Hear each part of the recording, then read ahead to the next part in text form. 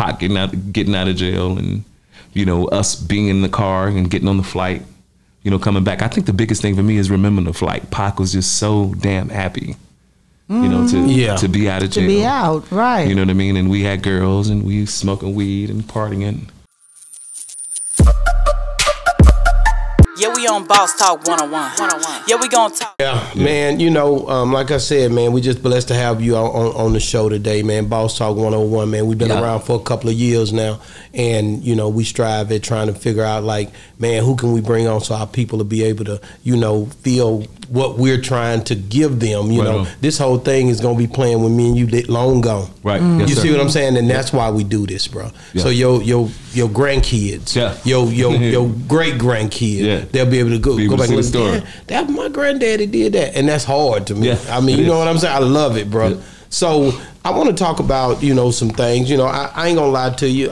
My favorite song is "I Ain't Mad at You." You just took a drink, so I sure would like to hear a little bit of that before I can start any question about anything I got. So if your boy, me, you know, get it together and give me some. I ain't mad at you, no, I ain't mad at you. Man, stop playing. You see what I'm saying? Do you know how I am about the music, man? I love it. Listen. No, you see, I'm an R&B. He's rap. I do it all. I do it all. Stop playing. Well, I'm all R&B. I'm sorry. Man, you was one of those guys early on that really, when you think back to those times, man, you had Keith Sweat, you had all these different people that was doing R&B, but you was able to, you know, understand the hip hop era and come in, blend in. Like how was that, man? Because I know, you know, you had H-Town, you had a bunch of people during that time back then, but you was one that you came in, you know, you had Nate Dogg, but you was a true, to me, R&B singer in the mix to these guys and handling your business. I love the way it's going down. So let's talk about that, man. Well, I'm thankful to that, to Suge and to Pac. That's you know what I mean? Like, you know, to Suge for signing me to the label at 15. You know, really being the R&B cat around Death Row. You know, outside of, you know, the guy, I should say, or the baby R&B guy, because Nate Dogg was there and Jewel.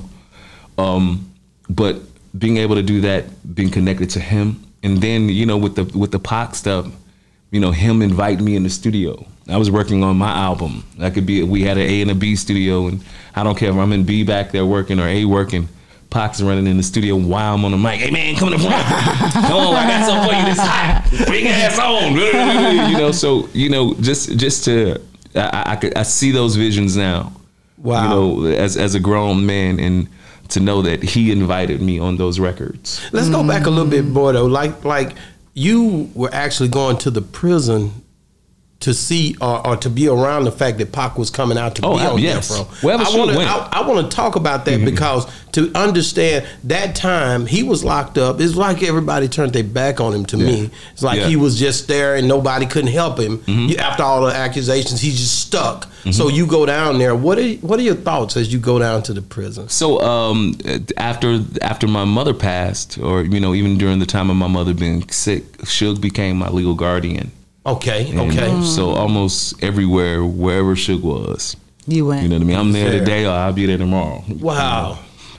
So yeah, I accompany him on the trips of preparing to bring Pac home, and the day of bringing Pac home. I never did get an opportunity to go into the jail. You know, I just remember going across the street. We were a small restaurant across the street, and sitting in there and just listening and waiting.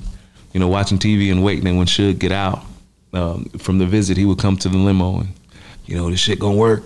Wow. Pac on. You know, and he kept saying this, and, you know, he would say this, you know, for a few months. He had been saying it. And then that last day, you know, Pac got in that car. And what was that ride back like? Were you within that car? Oh, absolutely. Well, what was that like? So, man, you know, you ride with Pac. Again, my introduction to hip hop is Snoop Dogg and, you know, those guys. I come up around Crucial Conflict. You know what I mean? That's I should say that's my introduction. Shout out to Wild Style. Okay. That's here though, right? Yeah. Crucial Conflict from Chicago. My cousin Wild Style was the first person to put me in the studio. But to be able to go there and work around those guys. You know what I mean? And you know, just see the atmosphere of what was going on. You know, and Pac getting out of jail, and you know, us being in the car and getting on the flight. You know, coming back. I think the biggest thing for me is remembering the flight. Pac was just so damn happy.